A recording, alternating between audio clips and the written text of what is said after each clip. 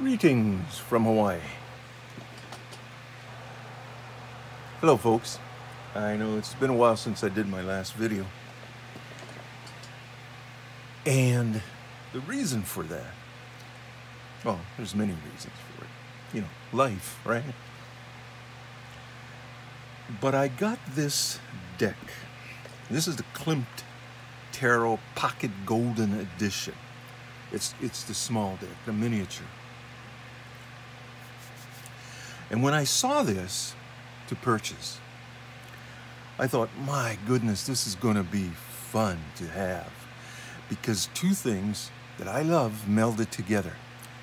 Fine art by a gifted artist by the name of Gustav Klimt. And tarot. The two things being combined. Can't be anything better than that. And then I got the deck. I was excited for it. I opened it. I was going to do a review on it. Something stopped me. And I think the thing that stopped me is I felt a little bit disappointed in the way the two mediums of art came together. The paintings, in this case, of Gustav Klimt and tarot, and the associated images that we have about tarot, most of it the RWS images. But in any case, when art is created specifically for tarot, and it's an art form in itself, in my opinion,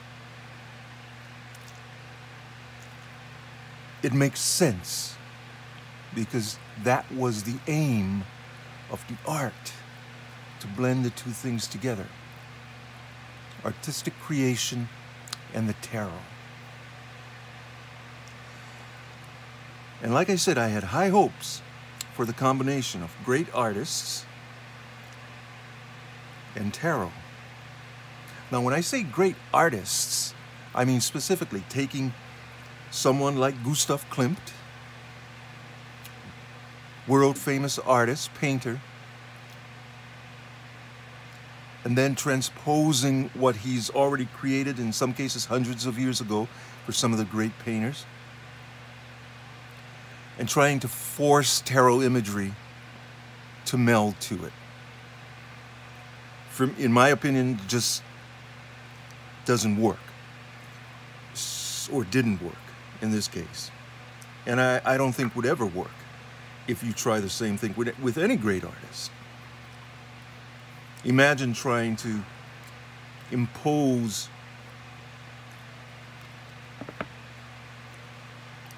tarot symbolism onto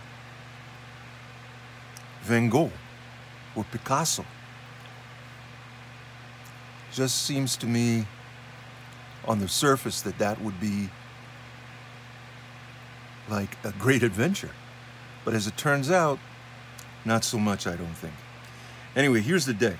And you have the cover card, and that's the famous painting by Klimt, The Kiss. And it's not in any particular order, these cards, but, you know, this is the moon.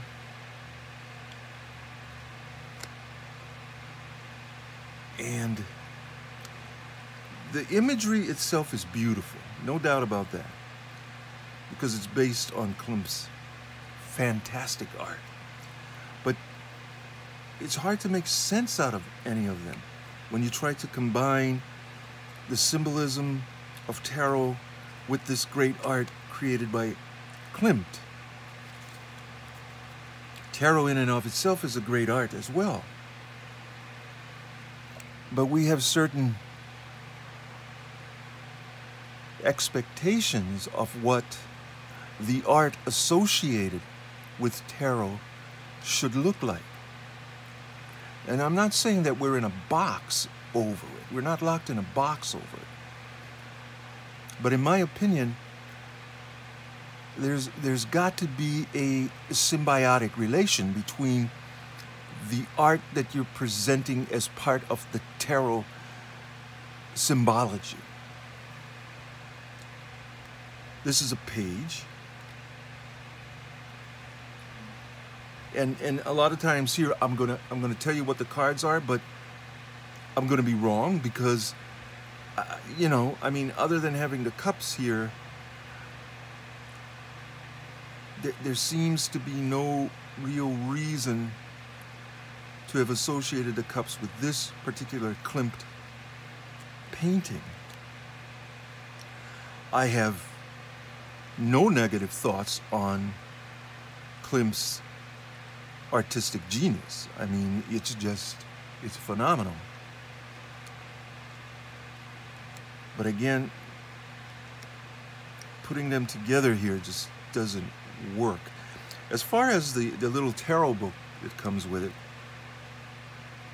it's okay. It's in 5 different languages, I think. First 22, 23 pages are in English. And it tries to make a connection for you, between the paintings and tarot, but there's just no way to meld the two seamlessly. So I went through the deck, loved the paintings by Klimt, always love tarot symbology, obviously the cup here, love the cup, pentacle here, very nice. But they didn't come together for me as well as I thought they were going to come together, to tell you the truth.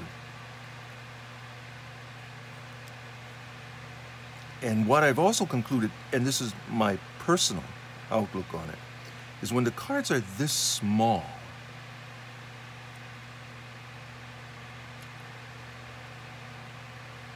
it doesn't wash over the eye like it should, I think.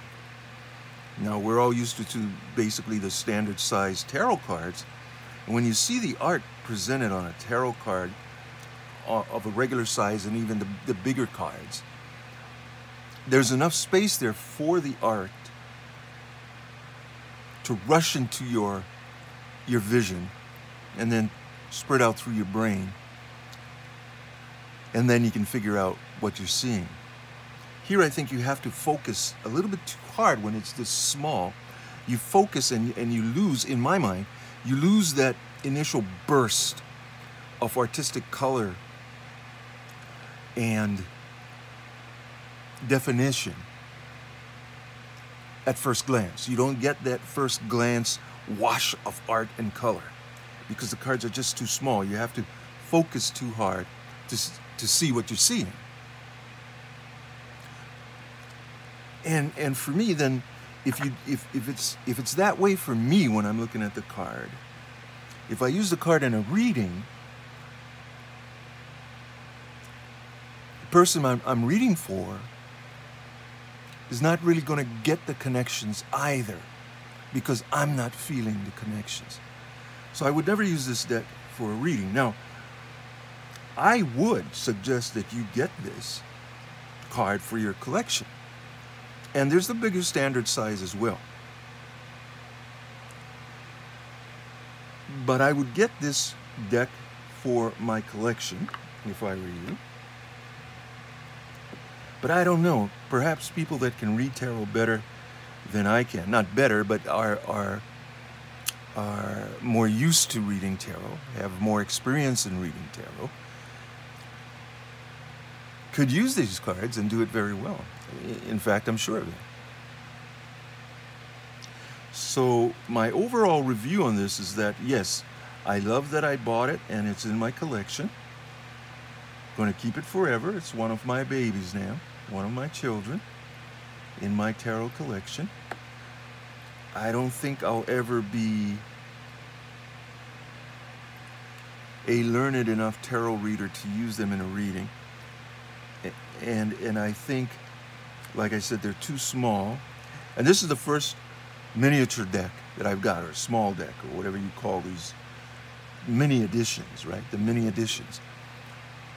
And maybe it's because I just got old eyes, but it's too small to really have a burst of artistic wash for you on the initial look. Like I said, because you have to focus too closely on the card to get what it's saying, you know, or get the art itself. So that detracts, I think, from it. So my overall review is that I get this for my collection, and I have, and I'm happy with it.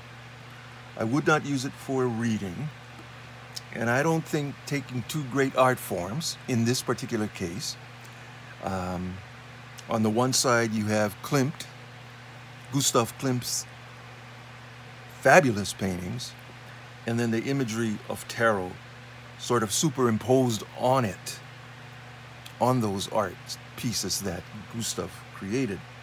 It just doesn't meld for me. And of course, that's a personal opinion.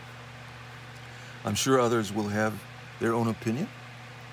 Right here, the Empress. Look how that one's pretty nice. And again, that is the Queen of Pentacles, not the Empress. So you see, it confuses me because it doesn't wash over me, and it doesn't look familiar. And that's one of the reasons I think trying to force or superimpose the symbolism of tarot onto masterpieces that already exist and had nothing to do with tarot in their creation, completely separate. Trying to force the two together just didn't seem to work in this particular case. And again, like I said earlier, I don't think it would work with the other greats like Van Gogh, Picasso, and all the other great painters out there. And that's kind of a sad thing for me to admit, because I love both art forms, tarot and the fine paintings of great artists. So I'm having kind of a hard time with it. But, you know, after a few weeks of looking at these cards over and over and over again and trying to come to grips with them, trying to come to peace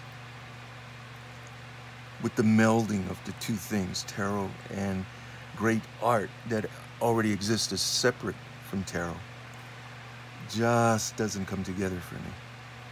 But overall, get the deck, get it in your collection, and love it like you do all your other tarot decks. Before I go, I just want to introduce a new air plant that has come to live with us here. This is Sunshine. I named her Sunshine. She's beautiful, see? She came in her own little sea urchin cup. Very nice. So Sunshine is now part of the family, and she's doing well. She's doing well. So again, Klimt Tarot, Pocket Golden Edition. Love it as a collector's item. Wouldn't use it as a tarot deck.